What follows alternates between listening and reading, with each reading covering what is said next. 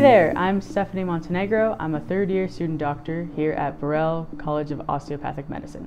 I decided to pursue a career in medicine because my parents are both Guatemalan, and with growing up, I was often their translator, and it was easy for me to see how information could slip through the cracks at medical appointments and such.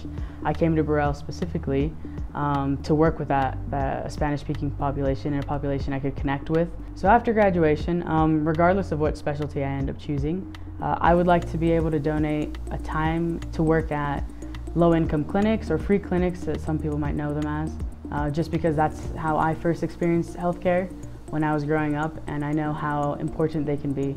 Sí, para mí es muy importante hablar ambos idiomas con mis pacientes, español y inglés, porque en conectar ahí se sienten más confortables.